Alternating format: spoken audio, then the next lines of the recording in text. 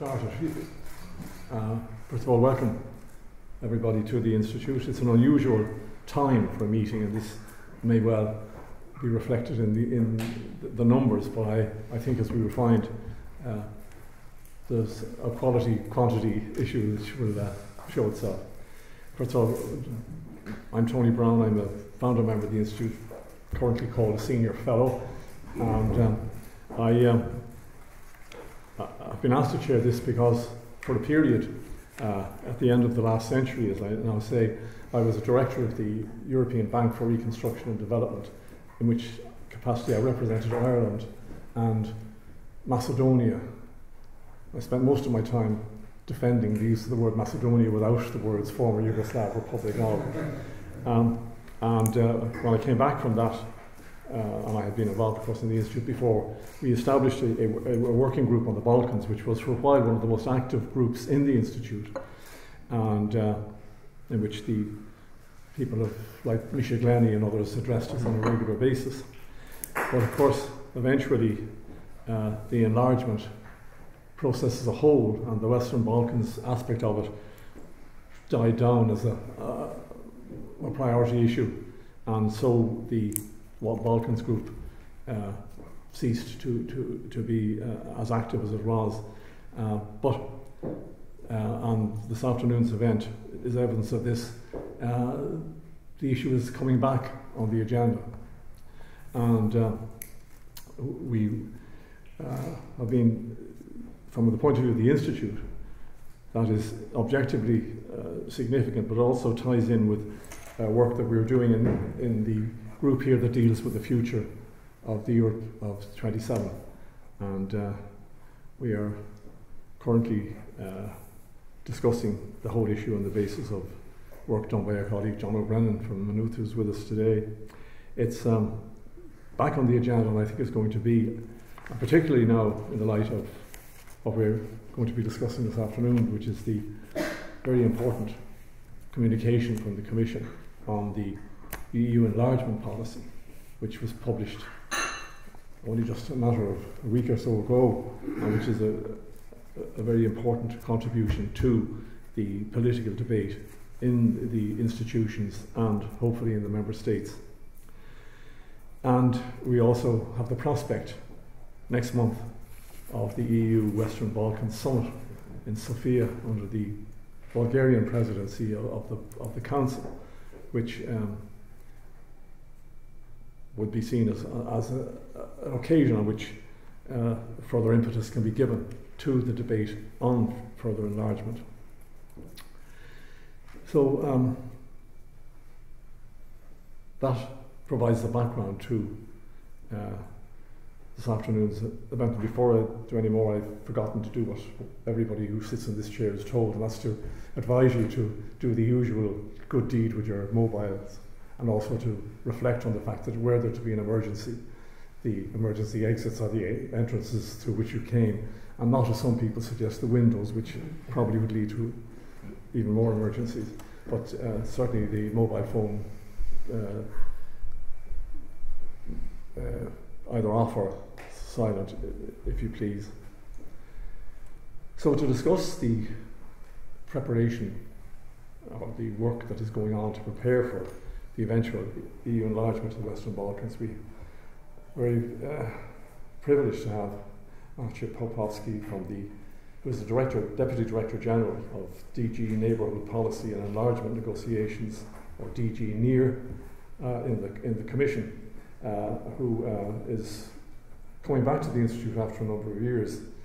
The records of the last Institute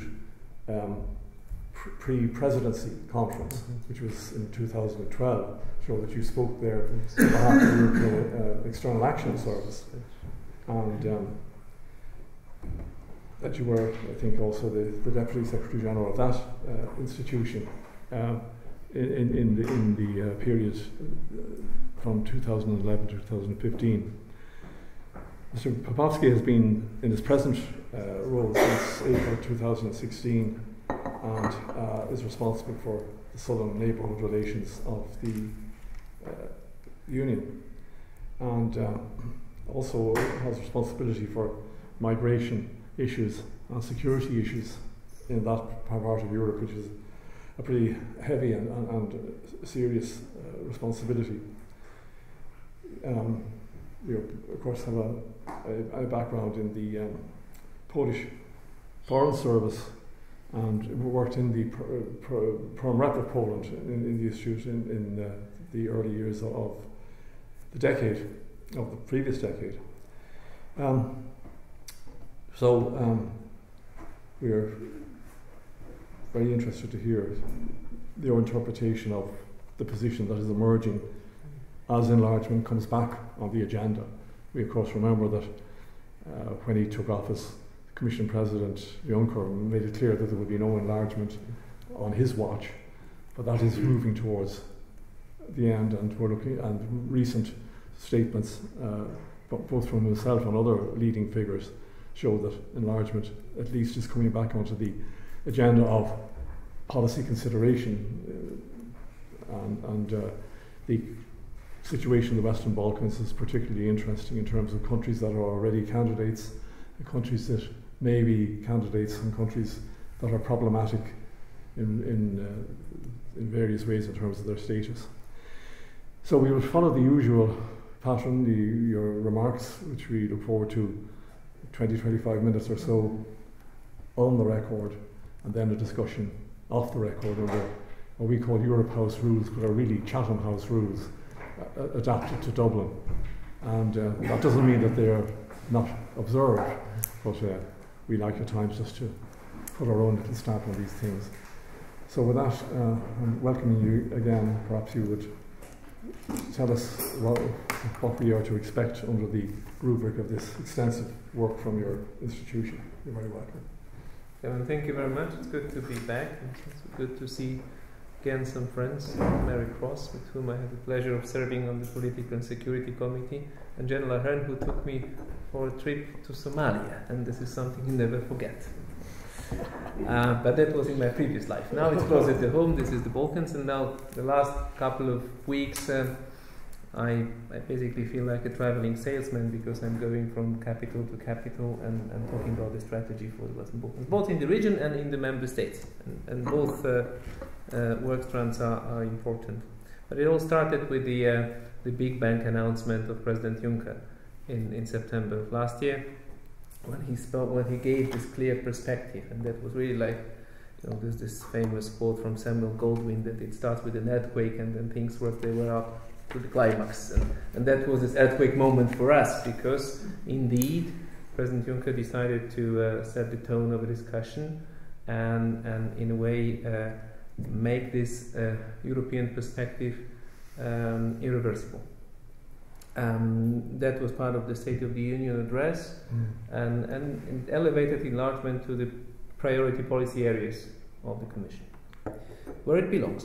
For a number of reasons, we see it as a completion of a certain process that started in the 90s with the preparation for the 2004-2007 enlargements.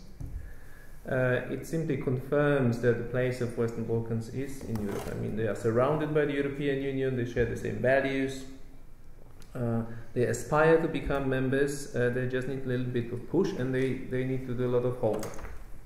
But there are also challenges that we share, whether we want it or not. You mentioned some of them, the migration crisis. In a way, that was the defining moment in 2015 that has put back Western Balkans on the European political agenda. Because up to 2015, people thought of the region as a thing of the past. I mean, there were still some legacy issues. There was Kosovo, etc., but it was not much trouble. Then it came back with a vengeance, and then there are also organized crime emanating from the region.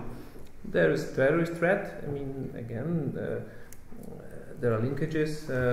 We know of the foreign terrorist fighters originating from the Balkans. It's not as many as we think. It was 900 from the 6 countries, which is double the amount of Belgian foreign fighters. Belgium is not that big. But it is a threat. So we can only deal with this in a European framework. And so we don't want to leave a security vacuum at our doorstep, and that's why we want to re-engage. So, as a next step, the Commission put forward a strategy, a framework paper that was issued in February, that reaffirms this window of opportunity, that sets a date. I mean, the date was mentioned by President Juncker, but then it was reconfirmed in the paper. And dates are always tricky, because they raise expectations, and if the expectations are not met, people get frustrated. That's life. When I was on the receiving end, so negotiating Poland's accession, we were also fighting for a date. And there were European leaders, I mean, who came to Warsaw and said that Poland should become a member of the European Union in 2000. It never materialized, so a lot of people got frustrated. Now, so the date that we put forward, 2025, is indicative and is to be seen as an incentive. So if everything goes well and the best prepared countries do the homework, they could possibly exceed. But they can also go back, and they can. I mean, others can catch up, or they can even overtake the front runners. For timing, we have two: Serbia and Montenegro. It's factual because they started the negotiations few years back. They've made progress. They closed a few chapters. And they are more advanced in terms of their reforms. But we really wanted to open up this perspective for everyone. For all the 6 countries. Some people call it a regatta principle. So they all move forward, and then we'll see who comes in first. But of course, they still need to sustain the reform efforts and fulfill a number of conditions. On the conditions, the Commission has always been very clear.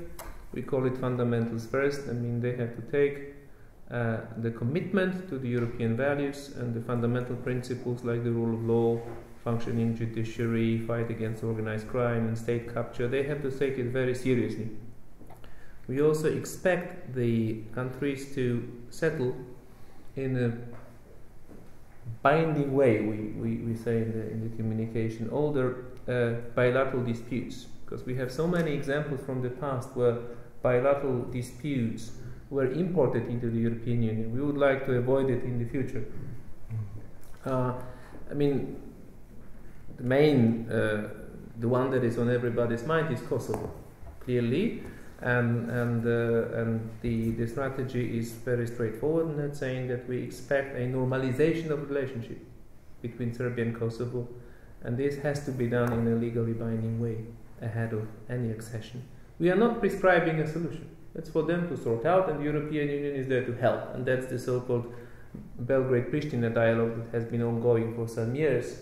But we are not going to dictate the terms of the normalization to the countries concerned.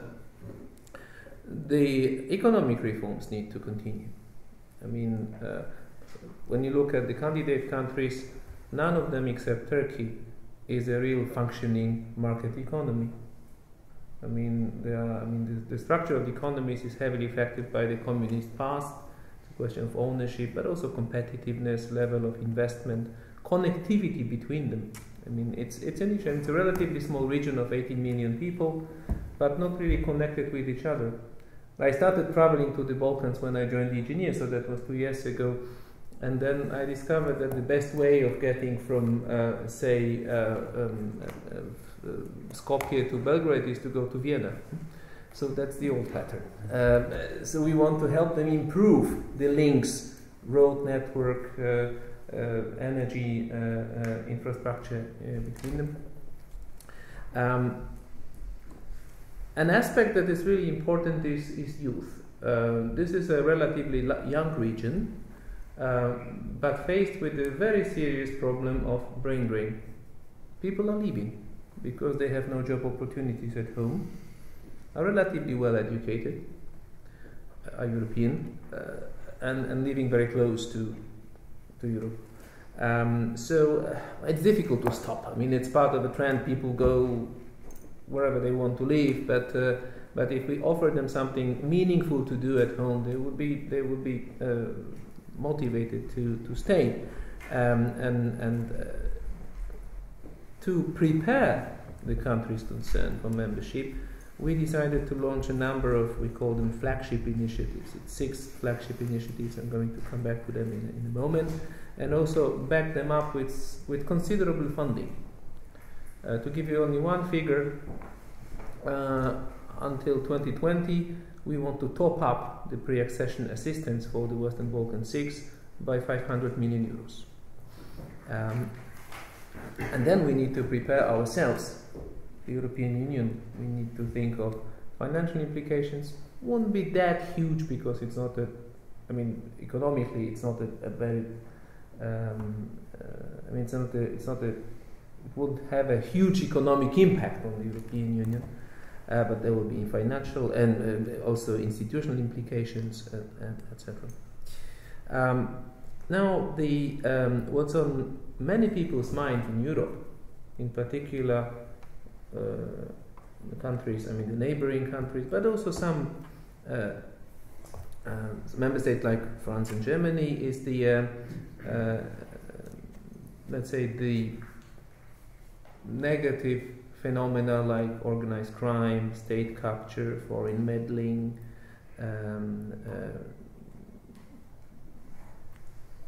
poor state of judiciary.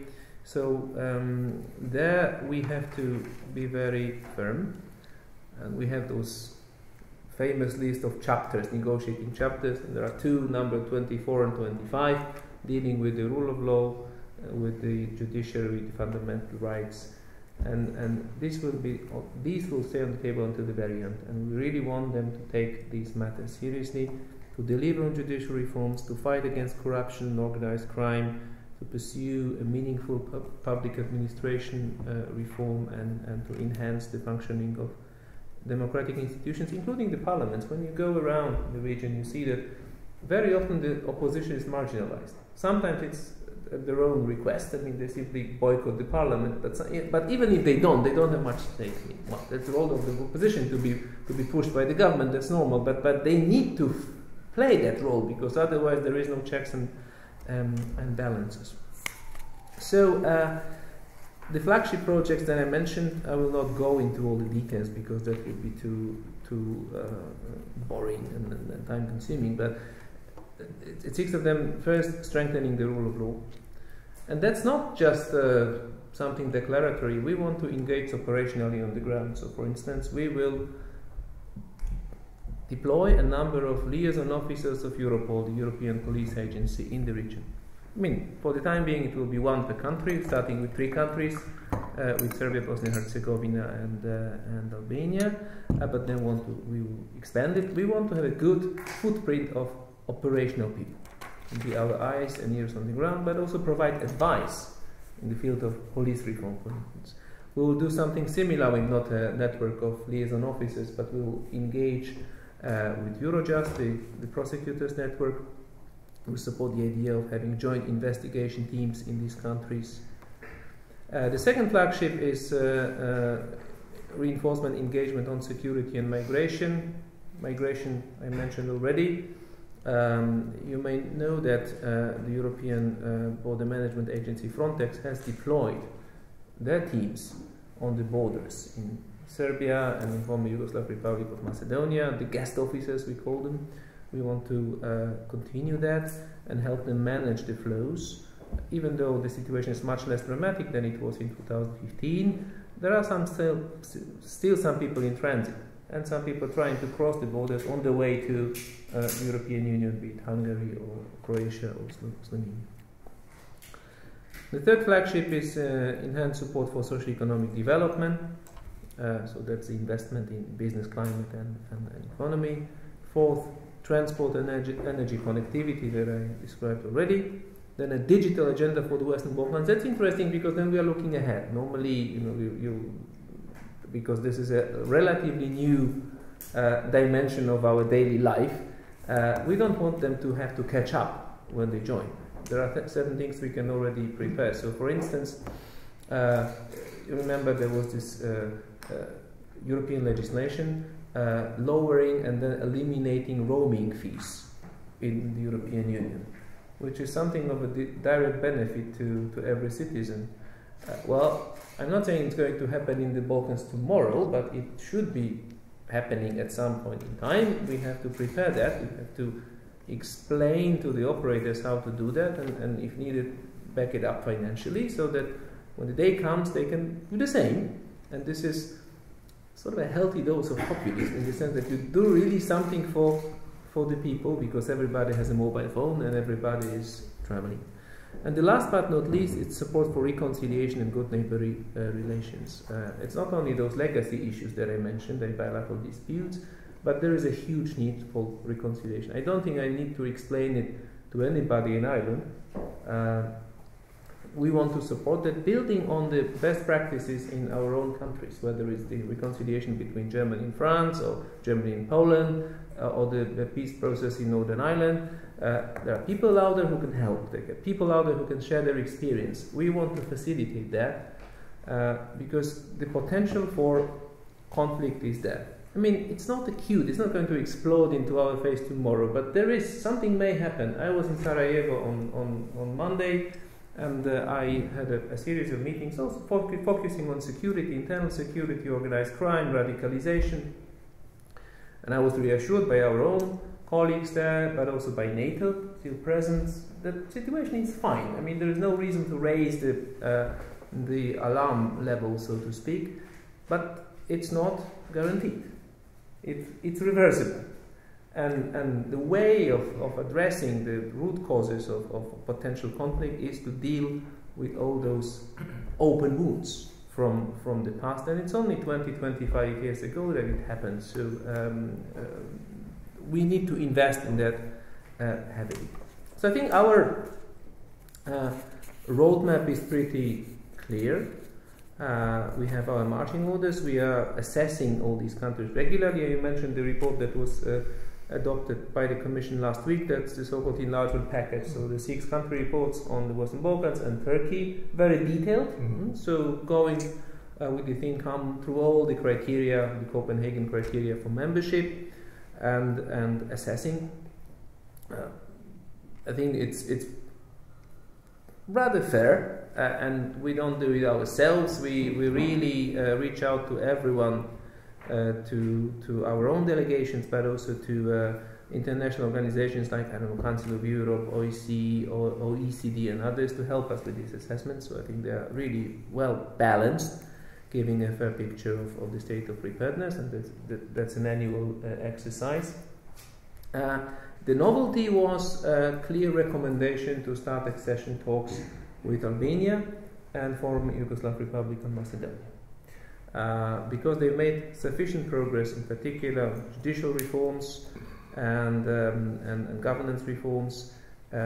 So there are still issues out there. There is the ongoing negotiations on the name of the country with Greece, and that we keep our distance because it's really a bilateral issue, and the UN is involved, but we hope if they manage to find a solution, which seems perfectly feasible, then it would open the door for accession negotiations. By the way, also would open the door to NATO, because Ireland would also like to join the alliance.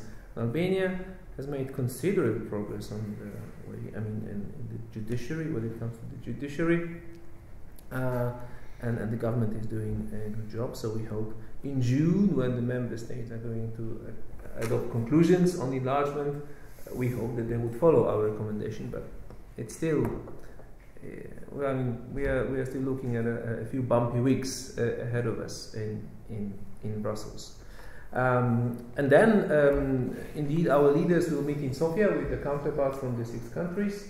That's this moment of confirmation of the European perspective. We really want to keep it on the agenda. And then there's still a lot of, I wouldn't say blood, sweat and tears. It's enough blood that has been spilled in the region, but certainly sweat and tears for us and for them. But the direction of travel is clear. What we still need to do is to communicate it.